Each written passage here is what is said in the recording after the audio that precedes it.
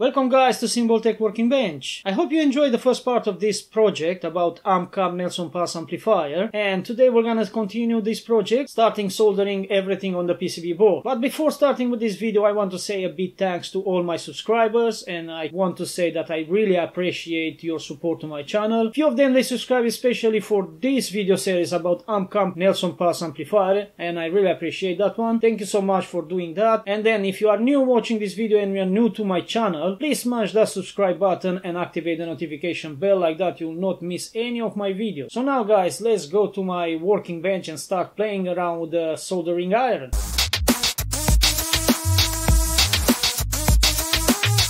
Okay, so these are all the components that we need for this project: capacitor, resistor, MOSFETs, FETs and transistor. I want to mention something because on the breadboard, when I did the test, I used 2SK246 and BC550 instead of these two components over here, because the kit come with these ones. But in the meantime, I buy the exactly one on the schematic. So this is the ZX450 and this is the 2SK170. So now, let me prepare all the resistors and all the components with the pins to look like this one, and we're gonna start soldering.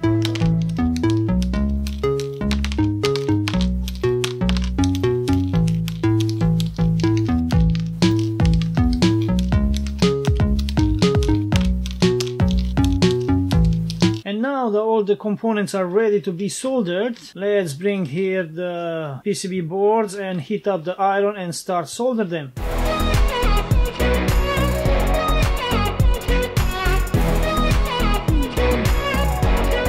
And now that all the components are on the right place, let's turn this board over and start soldering.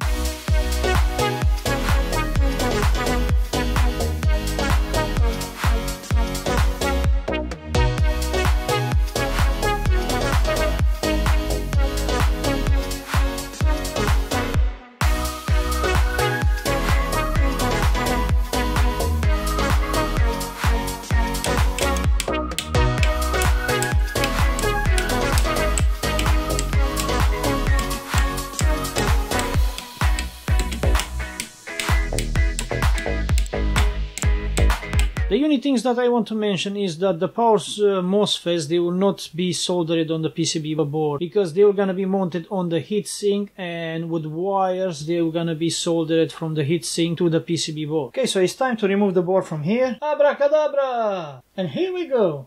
Two boards. So it looks like I'm also a magician. And here we go. This is how it's gonna look, the amplifier finished. So I'm gonna use this heatsink. It's more than enough. I tested, it's barely getting warm. So it will gonna do perfect for this amplifier. And I have the two channels over here. I will not be able to do a test right now because I don't know if everybody knows, but the amp cam Nelson Pass amplifier, they will not work well if you're sharing the same power supply. So you need to have separate power supply like monoblocks in order to work well. I tested with sharing the same power supply, barely can get out only 1.7 volt RMS in 8 ohms per channel. And then I tested separately, it's going same up to 7 volts RMS per channel. But with sharing the same power supply, it will not work well. So that's why we're gonna do a test when I'm gonna mount it on the next part on the chassis, because I'm waiting the transformer to arrive. I ordered a transformer with dual 15 volts AC separately, so I'm gonna use 2 separate bridge rectifiers and 2 separate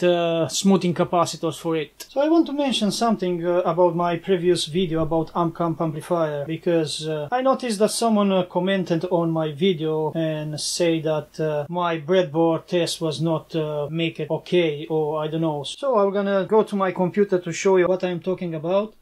Oh, look who is here. He came to check if everything is correctly mounted here. You are Mr. Engineer. Hey, Mr. Cut. So say something to my subscribers. I say something to my subscriber. I say. So I think he wants to say, If you are not subscribed yet, please subscribe, activate the notification bell, like that you're gonna see me on the next videos as well. Yeah, he's a very naughty cat. Sometimes if I let him alone, he's coming to check what I'm doing here and always is putting his nose in my electronic stuff. Anyway, let's go to my computer and check about this comment, and let's see if he's right or not. So here we go. Let's open the comments of Amcamp Nelson Pass amplifier breadboard tests, and let's see the comments here. So practically Mr. Lemmertz, he comment and he say, you didn't build the circuit properly in the breadboard if you are getting 5.5 watts. The amp puts out 8 watts. You are also causing a lot of issue when you have flying leads of your output devices so far away. Secondly, adding a diode is causing issue, and changing the resistor from 1K to 1.5 isn't doing nothing. Build the circuit in the boards and you will see it will work better. Okay, so I replied to him that first is just a breadboard test and you just need to connect the things how shows in the schematic. And then I asked him to come with a theory to explain with the theory which issue can cause the diode where I just add the diode. And I just mentioned that the resistor, the 1K resistor doing the load of the first FET. So increasing the value, definitely you're gonna put less load on the first FET. And then I just told him to read the PDF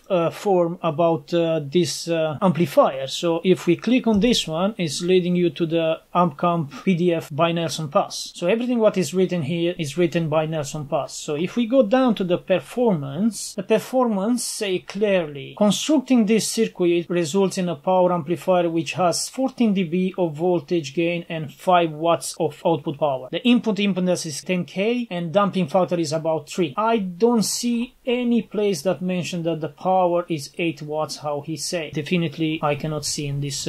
Going to DIY store, scrolling down here, yeah, I can see that it's saying it's got a new high quality 24 volts 5-1 power supply, increasing power from the previous 5 watts to 8 watts. I don't think so that can happen. If you scroll down and it's a read more Amcamp article hosted on a DIY audio. If you go here, it's say clear, Nelson Pass is the one that he wrote this article. And if we go down again and we read about the performance Nelson Pass say the same. Constructed this result a power of 5 watts of power. Doesn't say nothing about 8 watts power. I don't know from where he's coming with 8 watts. Anyway, the schematic, it will never put out 8 watts. Maybe yeah, but with a lots of distortion. Okay, so this is his YouTube channel. If you might want to subscribe to him, please feel free and subscribe. He's doing also audio things. Please guys, leave your comment down below on this video and tell me what do you think about the modification and about Mr. Limmer said that my test was wrong and the amplifier should have 8 watts. Thanks guys for watching this video. I really appreciate your support. Please put a like down there if you enjoyed this video. Like that you're gonna help the YouTube algorithm to share to a wider audience my videos. Stay tuned please, because in the next part of this project I'm gonna start building the power supply, because I already ordered the transformers but I should receive it maybe next week,